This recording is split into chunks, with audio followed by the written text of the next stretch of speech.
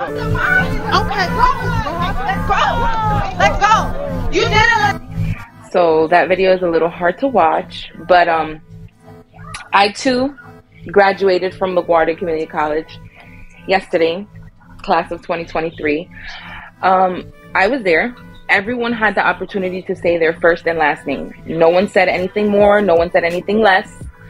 The young lady, I understand it was her moment. I feel like she went about that the wrong way.